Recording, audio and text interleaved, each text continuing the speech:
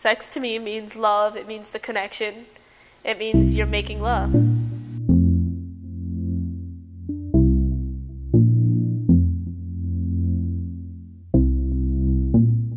Teenagers like sex. Now that I've tasted the honey, I want the hive. But girls want to have it, guys want to have it. You know, it's like Pokemon cards back in the day. When you're young, you're not having sex because you truly care about that person.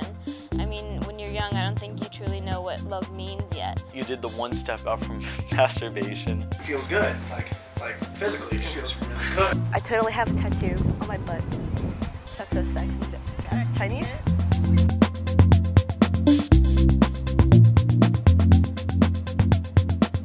Another day flows by. Sex became a huge issue for me when I got into a serious relationship.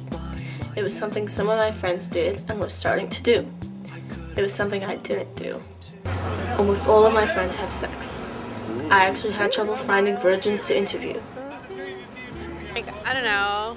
I don't think I'm ready, and I guess I was raised that way. Like, my mom was a virgin until she got with my dad, my sister the same way, and it's just like, I don't know. I don't want to look like the family slut, you know? Yeah.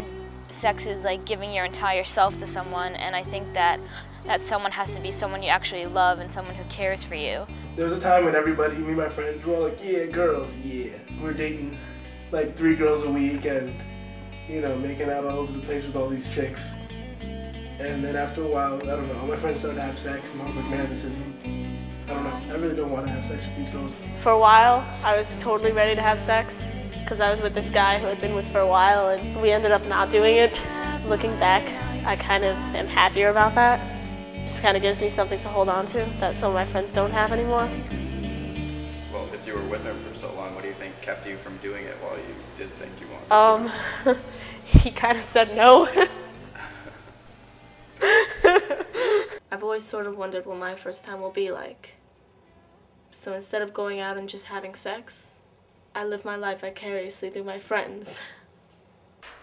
My first time, I was 17, and it was with this girl. I knew her for a while, and we both agreed, you know, it was time. So I invited her to my house. No, a girl that I knew but I never hooked up with before, and are you recording right now? And we were drunk, and I'll say we were drunk, but I'm not gonna say anything about that. Are you recording right now? You are such a bitch. It was a lot of trouble getting her there, getting her in my house. Like, first of all, someone's always home in my house. So I just had to, you know, wait for the perfect day when they were at work or something and, you know, invite her to my house. So I invited her and we did it. I was at a party, and I hooked up with a girl I never hooked up with before, went upstairs with her, and had sex. I felt like it was time to take whatever we had a step further, and I had sex. It wasn't awkward, and it wasn't like, whatever. It wasn't painful or whatever. I didn't have a bad experience. It was just, it was short.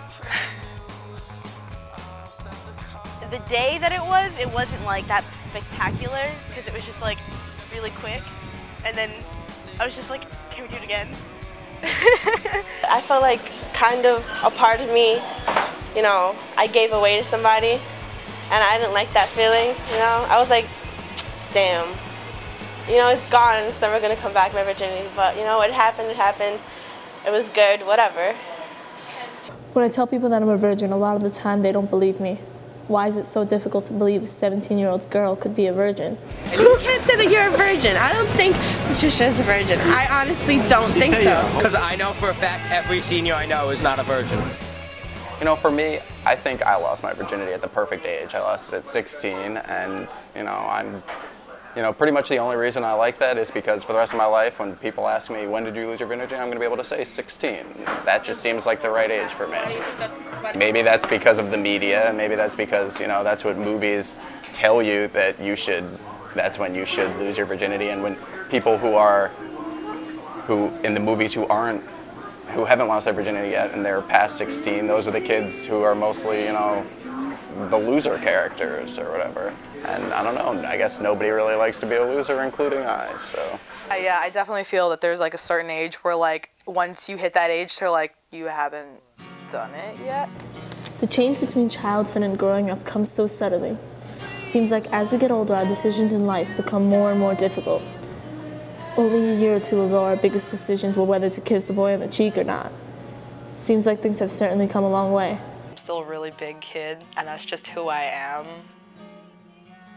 But yeah, I definitely don't think my childhood has been destroyed by, you know, having sex and stuff. Love isn't like the most common thing in the world, and I know that it's hard to come by, and I know it could take a while for me to find somebody that I'm really in love with again, who I'm ready to have sex with. But I mean, I guess I am willing to wait for that, just because I feel like that's how it should be, and I just don't feel like I would be able to give myself up to just anyone. Man, now I really do wish I waited. Really? Yeah, well, I mean, you know, it felt pretty good. I mean, as a good shirt. I mean, I'm not gonna lie, but there's definitely something missing there. When you have sex, I realize what you lose. You lose your innocence. And, I mean, it's not like this really big thing. It is, but it isn't. Because, yeah, you're losing something, especially something like your whole childhood is basically like innocence. But, I don't know, you just kind of, that's how you grow. So what do you lose along with your virginity? Maybe you don't lose anything but the title of virgin. And it's really just in that title that your sense of youth and innocence is held.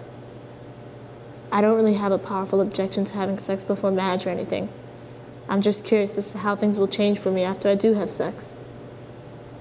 I guess I'm just waiting for the right guy to find out what that change is going to be.